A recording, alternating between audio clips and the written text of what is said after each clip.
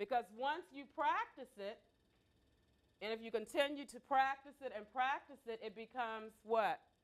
In the past, we made all of our decisions were made on the hardware and the software. The decisions now need to be about the headware, not the hardware.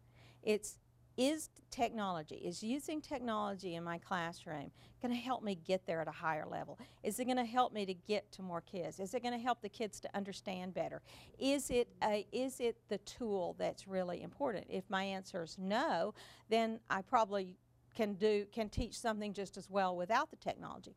But in most cases, I think today the answer is yes. But we have to remember that technology today is just like, it's like the pen and pencil that we used in generations before. It ought to be an integral part of the classroom. And one of the things that I really like about how technology is used in this school is that it's just a natural part of the classroom. And we saw how whiteboards are used. The kids used them. They were very comfortable with how to use them. It was just a natural part, just like using overhead projectors might have been in the last century. Mammals have mammary glands. Very good. I love the Smartboard. It has a lot of great teaching tools like you saw with the Vortex. The kids can move pictures around. I can do a Venn diagram and not just have words. I can create food chains on there and actually move them around. The kids can draw on there. I could put a PowerPoint up and say I forgot to do something because teachers aren't perfect and we forget. I can write it on there and then it's on my PowerPoint presentation.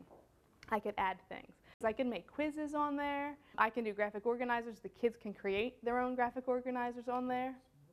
And it cements the learning into their brains, especially for our kinesthetic learners or our visual learners to see all those pictures. And science is very visual, so it's really hard to just teach just out of a book. I use the internet, I use the Smartboard, I use pictures, and it helps, again, bring that knowledge into their mind.